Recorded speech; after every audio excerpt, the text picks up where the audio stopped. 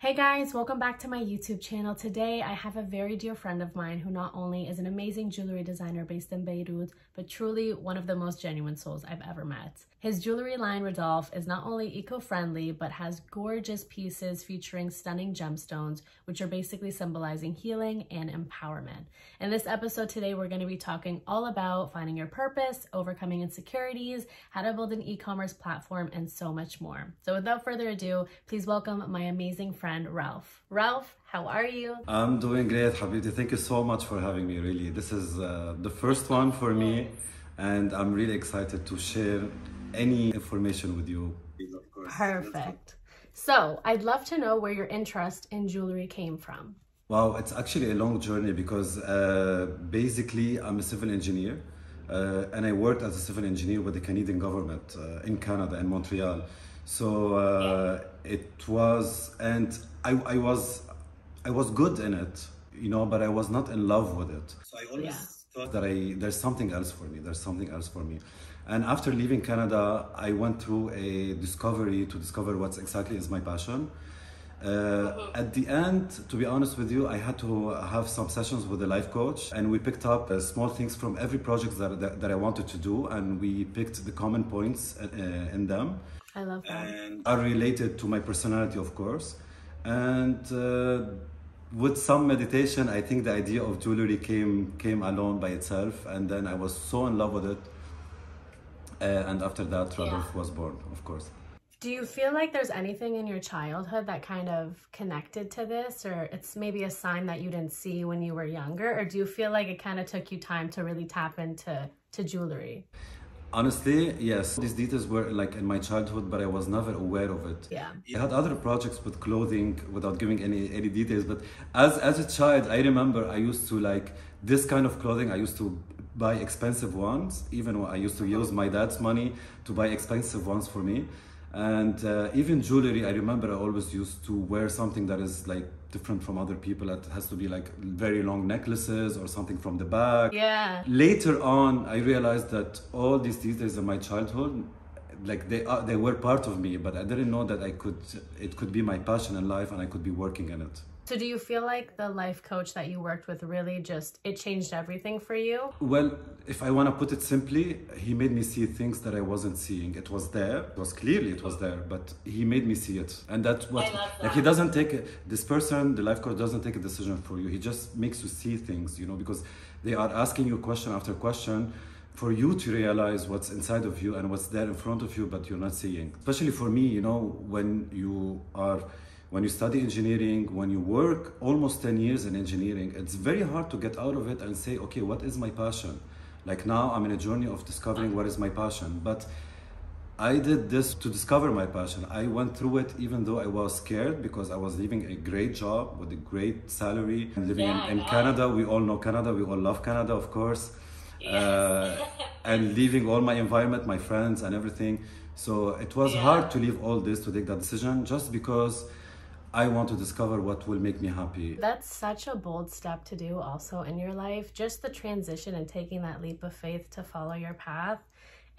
I feel like it's such a risky moment. Some people go forward with it and then it changes their life, and other people I feel like just stay in their comfort zone and you really never know what's on the other end. So I'm really proud of you for taking that leap of faith and following your passion. It feels so much more fulfilling, right? Much more like easily when I used to work as an employee in a company, you have your salary, so you feel secure every month. You're getting your salary, it's fine. For sure. When you're an entrepreneur, some month you're getting a lot of money, some month you're not getting anything. So you go through this stress, but even with this stress, I am much happier now to have my own brand than be like working in an office, for sure.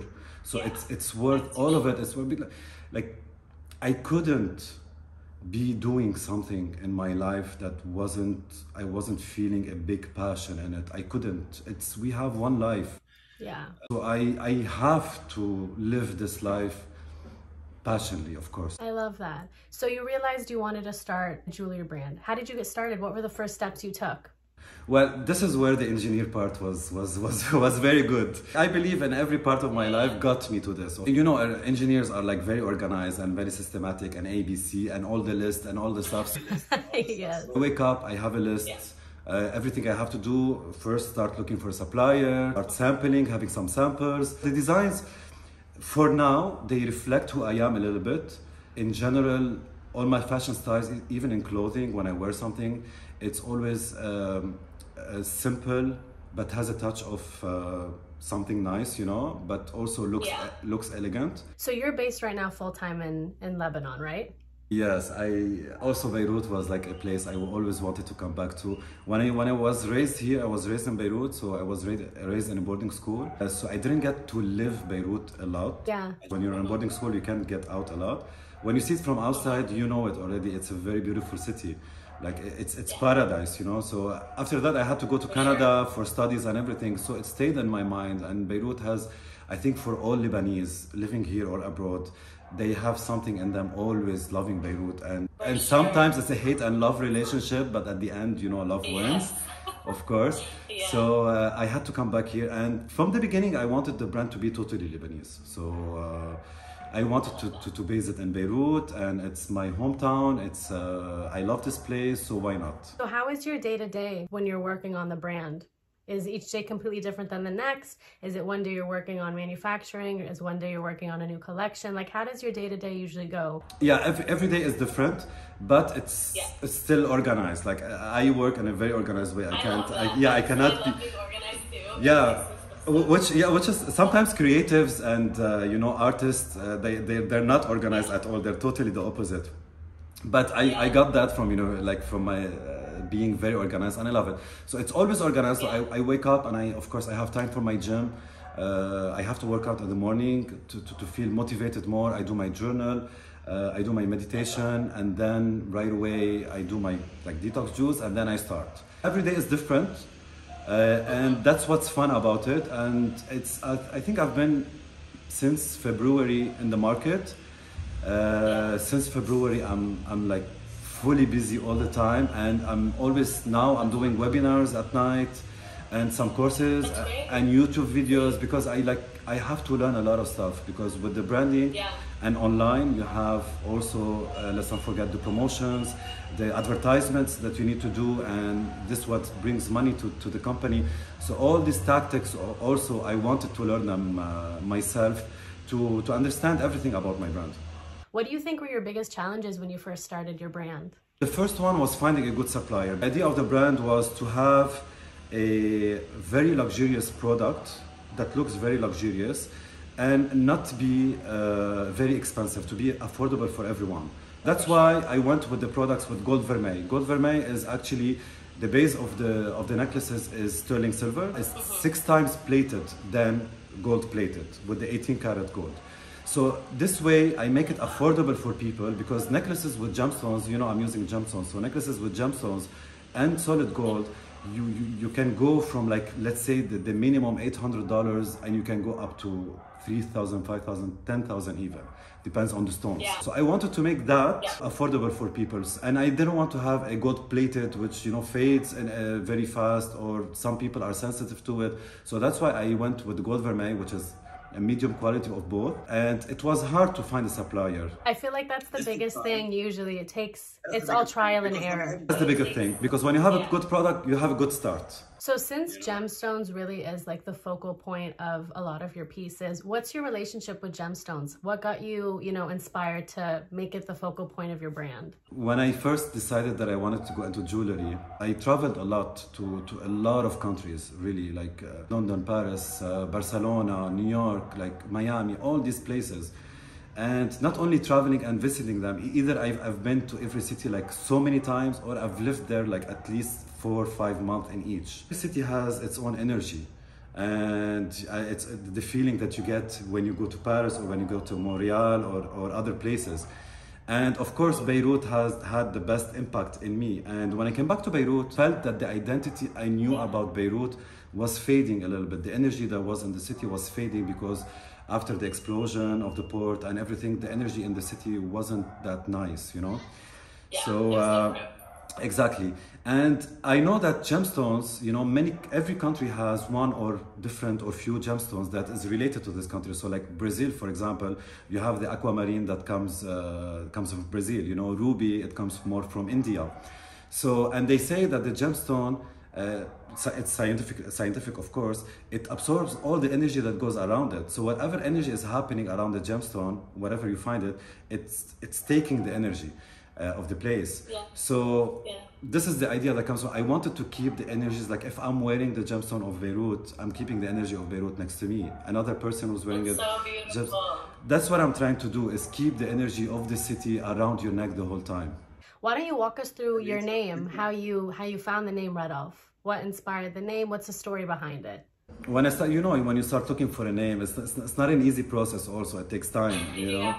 And we as Lebanese, we are proud in any way or another. We are always proud of who we are and stuff. So I wanted to come up with something a little bit different. So I did some history online, and I found that there were like names that used to exist before we come up with the name Ralph, and one of them was Radulf. The origin of my name is the origin of the name Ralph. For me, it sounded a little bit like German and sexy, and so I was like, this is it, I'm using it. Playing with words always is so tough because you just go back and forth trying to figure out what sounds the best, what feels the best. How's everything been with social media? Do you feel like it's really helped push your audience, help grow your market?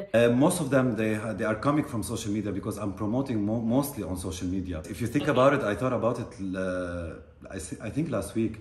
Before we had those social media, imagine if you want to open a brand before you have social media, you only have to do it in your country, and you have to do it, you have to put it in a store. So social media really opened, like, you are in front of millions and millions of possible customers and leads to get to your brand. That's amazing for an e-commerce. That's why e-commerce now is really good, and after Corona and everything, it's amazing. Definitely. Like, you connect in one advertisement. I think that's the good thing about social media. It definitely keeps us really connected, but you can access so many cool brands through Instagram. Like, for myself as a stylist, I find a lot of my brands, like new brands I want to discover, through Instagram, through whether it's like an influencer tagged a brand that I never thought of, or just all the ads and the sponsored ads you see on Instagram. There's just so much content being thrown in your face that it's like you discover so much, and that's honestly my biggest tool. How's your relationship with social media? Do you feel like you're on it more than you want to be, or do you feel like you have an easy relationship where you're on it sometimes but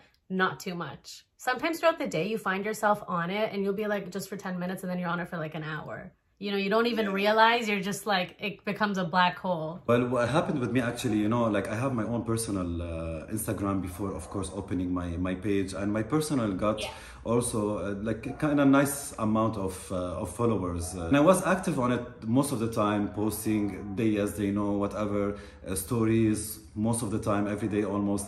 It was good, it was nice, but we change when we mature. With time, I found that I became more private about my life. Yeah. I found joy in being private. Like, I don't like to share everything that I do every second. On my personal social media, I am becoming much less active. I think it's also because nowadays everything's so easy to access. Like, you have so much access to people's life. You see so much that it's kind of like, I'm the same way, where I feel like I have days where I'll show on social media, but then other days where I'm like, I don't really feel like it. And it's kind of like, live your life. You don't need to post everything. That's how I feel. And I'm trying to limit it as much as possible. But at the same time, for the business, I have to be active.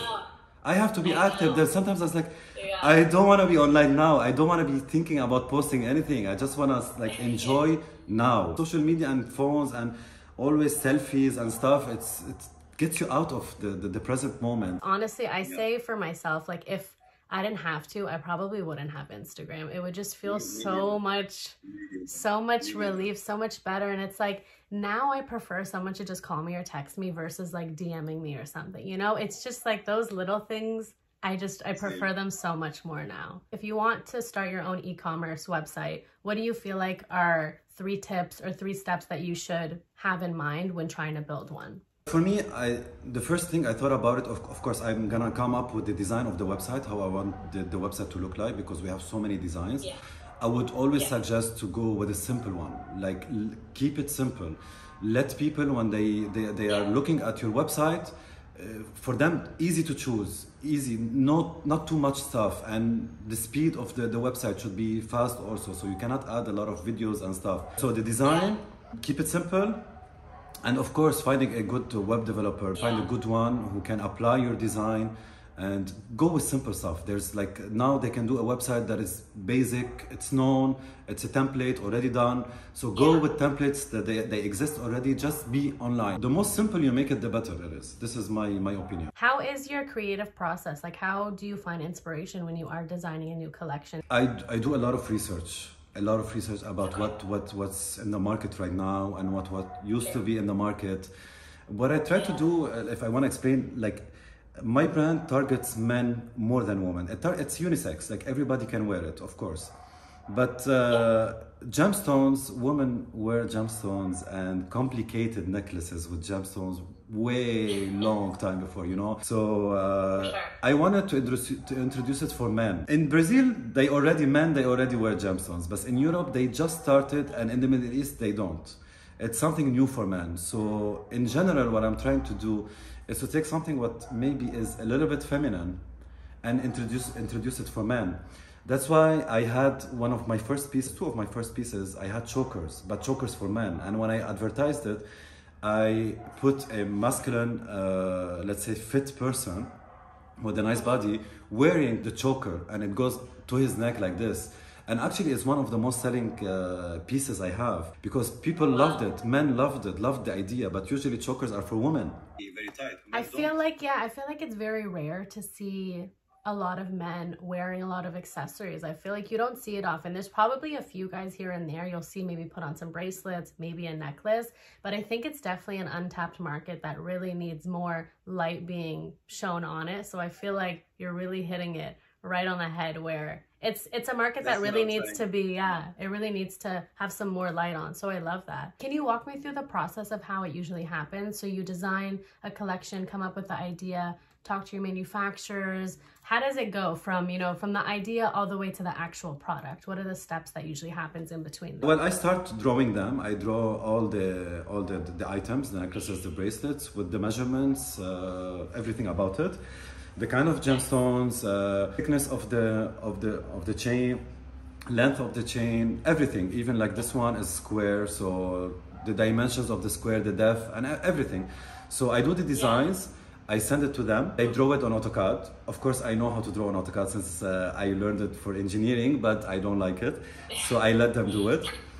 They draw it on AutoCAD and I correct it. And they do the sample for me. They send me the sample, I check it. If everything is fine, then it's fine. I just order my quantity.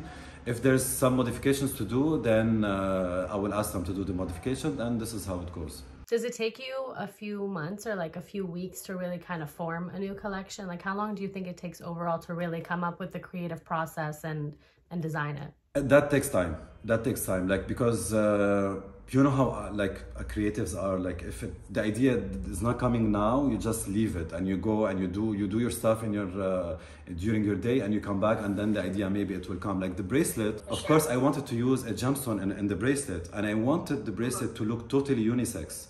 The bracelets with gemstones, usually, I think personally, most of them, they look feminine, but I wanted to make it a little bit unisex and masculine. So that's why it took me a while to come up with a design that doesn't exist in the market. And honestly, I put it now just pre-order.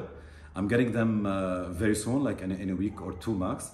And I'm already almost sold out with these bracelets. People, when they are seeing it, they are loving it. That's awesome. Oh my gosh, that's so exciting. How has it been, you know, working in Lebanon, you know, after the explosion? Do you feel like it affected, you know, the e-commerce work for you, or it put you a little bit back in some places? Or do you feel like even with all the challenges that happened, you were still able to overcome them and, you know, still put your feet on the ground and get going? Well, this is my purpose. I always will try to do what you said right now. Like, even whatever is going on outside, I try to stay in my bubble, protect my energy in a way, and keep focused on my brand, whatever is happening. First of all, being online and selling online, even though whatever is happening in different countries, let's say Ukraine now, like it's very sad what's happening, but I cannot deliver to Ukraine, you know, but the online opens, the e-commerce opens all the other countries to you. So you always try to promote in different countries. So even if Lebanon sometimes